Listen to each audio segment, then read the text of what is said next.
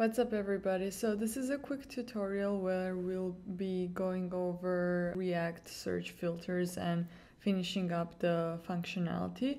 So to quickly recap what we did in previous tutorial, it was that we created filters. We also set up Redux store and used the state from Redux to store filters as to which filters have been selected, so it would be available easily to all our rest of the components. We also created data table and displayed the data. Only thing that we were missing is that when filters were selected, we were not filtering out the data in the table. So yeah, let's go ahead and use that Redux state in our table component. Okay, so what I'm doing here is going to the search bar and I'll be passing props to the search bar. The reason for this is that even though we have an input in the search bar, it never gets passed to the rest of the filters that we have stored in our Redux state. So yeah, we do need to store this in Redux state as well, so we can later on use it to filter out the data. So in here, just passing the function that would be fired when input text gets updated.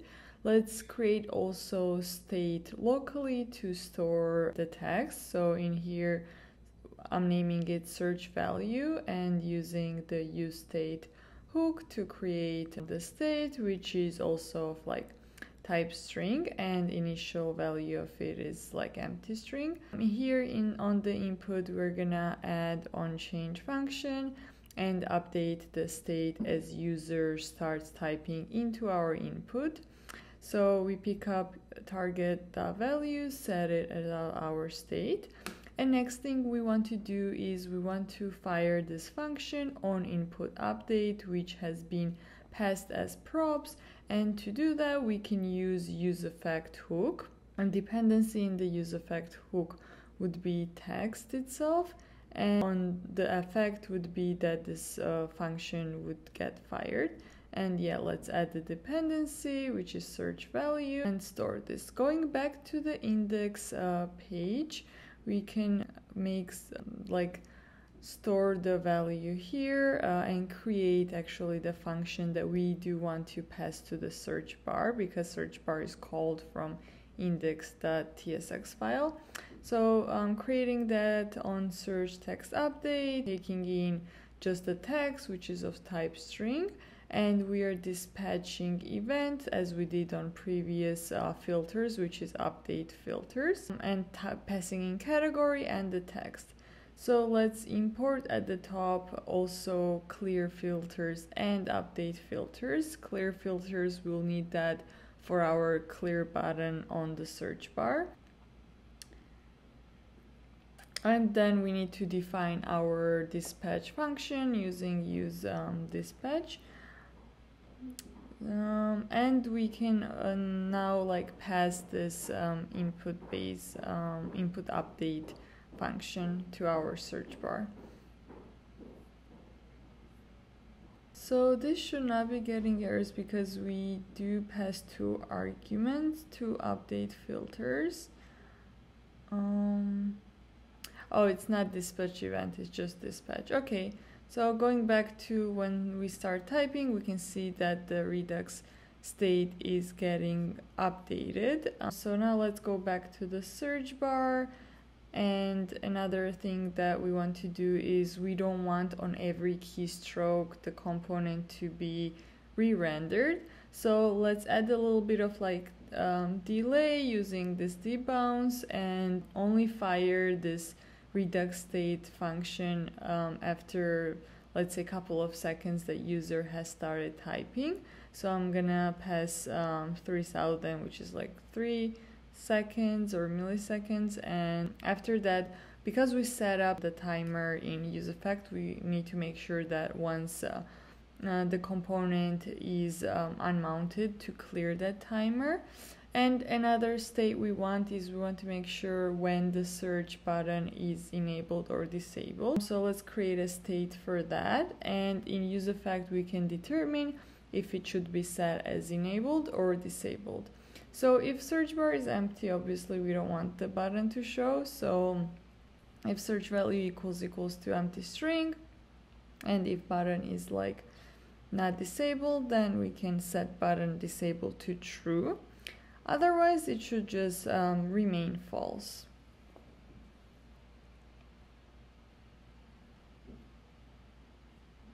So set button disabled now to the false. And we will pass down the state to the button that we have here. So disabled equals to button disabled. Before that, we just had hard-coded value for the disabled, which was set to true. And let's also pass in onClear function, which we'll need when clear would be pressed. And in here, let's create the function that we will be passing to our search bar. So onClear search text, let's set onClear search text equals to, it's not going to be taking in any parameters just because we're going to be clearing tests, so we don't need any values. And we'll be dispatching, we don't have to create new function for that. We can reuse update filters and just set the text to empty string. That means that the text is cleared. And then pass this function to the search bar. Okay, going back to the filters, now let's see also has onClick to our clear all button, which is part of the filters. And going to the data table, we need to now import the state of Redux of all the filters selected. And based on the values that have been selected, we want to filter out the data. So these are some of the functions: use selector, use dispatch, and root state or any for the type. And let's get the filter. So that would be using use selector. We'll get the state, and we'll get the state of the filters reducer. And then we would determine if any of the elements should be displayed. So basically this function should display, we'll take in the transaction. We'll determine if transaction matches any of the filters. So going over, first one we have price. Just because price is in string, we're going to be using parse in transaction amount. Also, it contains $sign, so we're going to replace and remove that $sign. Next one we have if it matches search text. So we'll take the search text from the filter, and if it does not equal to, if it's empty, then it does match to the search text. Otherwise, we're gonna take the lowercase version of it and see if it includes the text. Next one we have matches category. Similar logic in here, but instead categories are arrays. So in the array we'll find if at least one category is same as the transaction category. So transaction.category in here. And then next one we have matches the vendor. So as you know, we have vendor name for the transaction. So first checking if vendors are even selected or their length is more than 0.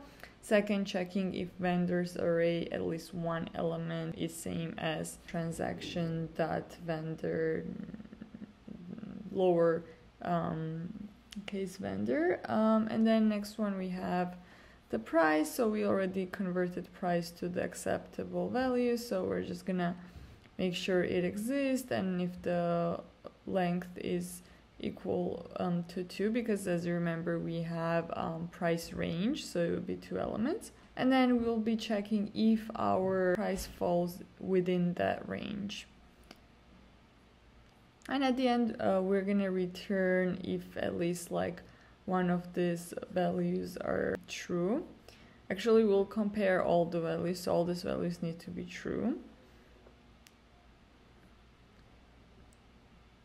And then we'll take the next function that would use the filter function itself, and would compare using the should display method that we have just created. So taking in any transaction and using that method to determine if that transaction should be displayed or not.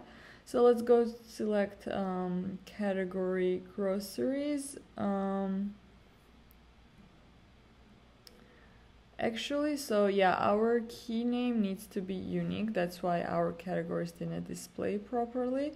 So now let's add the index because some of the names were similar. So as you can see, we have the correct filtering right now of the grocery category. And let's update a little bit styling. So I'm gonna move all the table cell in like the data inside on the left side. Same thing for the column itself.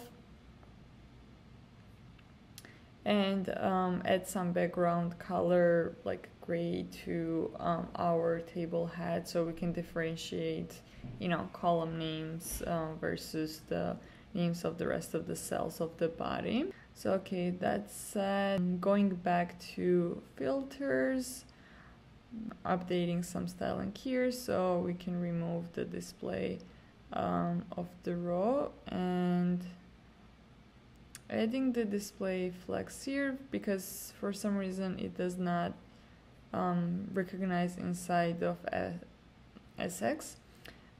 Justify content, we do want space between for all the filters, and let's see what else we have. So for the drop down wrapper, same thing, inline flex. I'm trying to make sure that all the filters kind of look the same, even though inside the drop down they are of different kinds.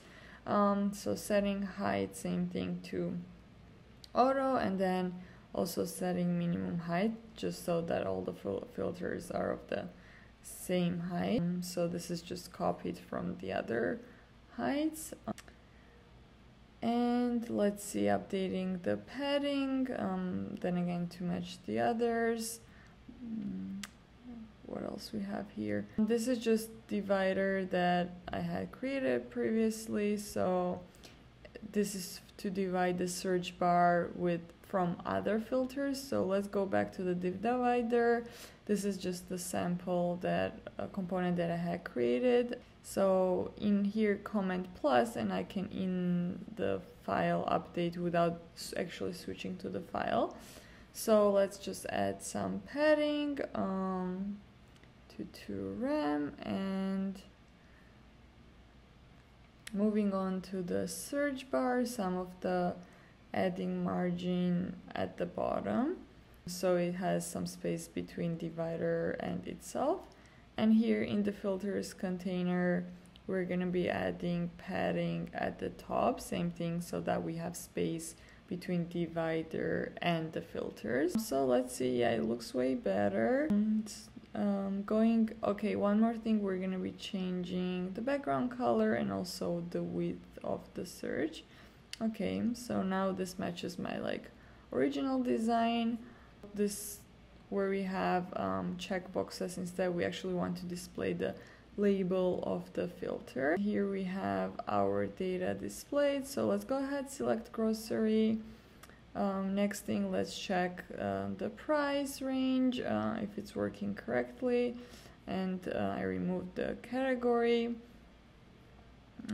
Set again to maybe baby. Okay, so here it is. This would be all. Let me know if you have any other questions or would like to see more Redux tutorials and TypeScript like this one. Thank you so much. Please make sure to subscribe and leave a comment of what you would like to see next.